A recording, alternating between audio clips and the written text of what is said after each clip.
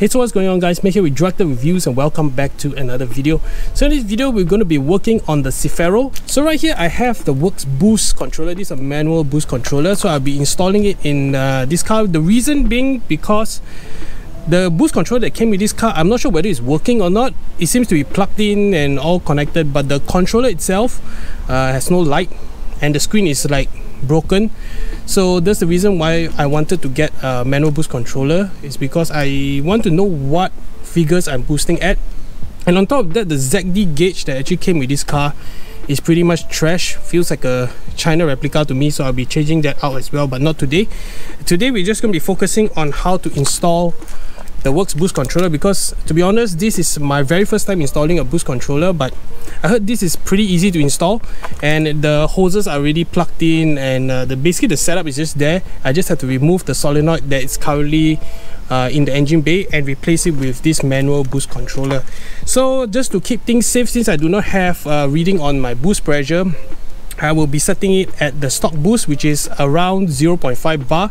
I heard this car can go up to 1.4, even on like a stock engine, but it's not recommended, just to ensure the longevity of the engine. So maybe I will just tweak it slightly in the days to come as I test it. But I just want to ensure that the problem is solved, because I do want to know roughly what I'm boosting. I do not want to damage the engine prematurely. Alright, so let's move on with the install of the Works Boost controller.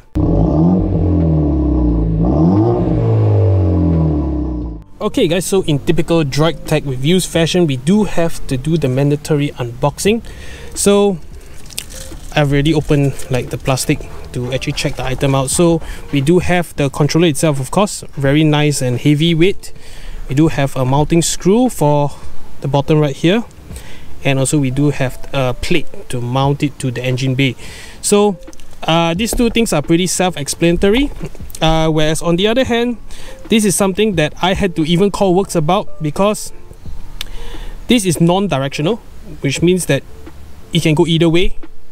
So normally boost controllers are directional. If you buy like Turbo Smart or other brands, they do have a direction, one in and one out. So I'm not really sure on this design, but I'm pretty okay with Works products, so that's the reason I just went ahead and just purchased it. So you can see the construction is all solid metal on this. It's very hefty. In fact, we do have screws here. I'm not sure what these are for. We do have some Works branding, and we do have the dial on the front, so you can actually spin it around. Let me see.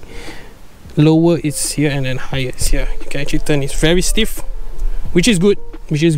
I like it stiff anyway, so it doesn't like go out of the setting. So very nice and very solid construction. So basically that's about it for the unboxing. It's pretty straightforward. You can actually see through the clear plastic, the cling film. So let's get this baby installed.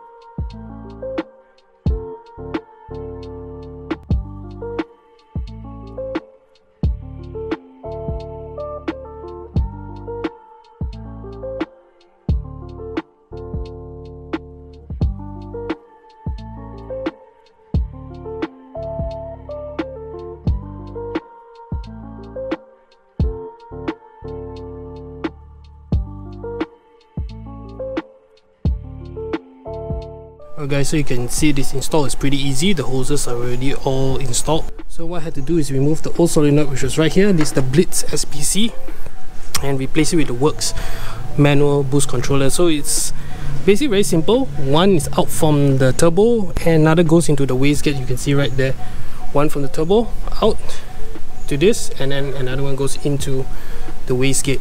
So very simple install.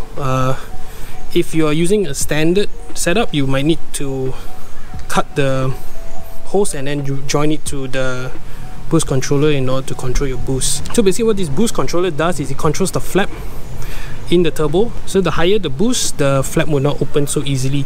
That's how you increase the boost in your turbo. So basically it's a very layman explanation on how a boost controller works. So guys, I hope this video was informational to you guys, and if you have any questions or comments, do drop it right below this video, and sub to this channel for more content just like this one. Of course, I will have some driving videos regarding this later on once I installed my boost gauge. So I have to get a boost gauge to actually know how much I'm boosting. And basically that's about it for this video.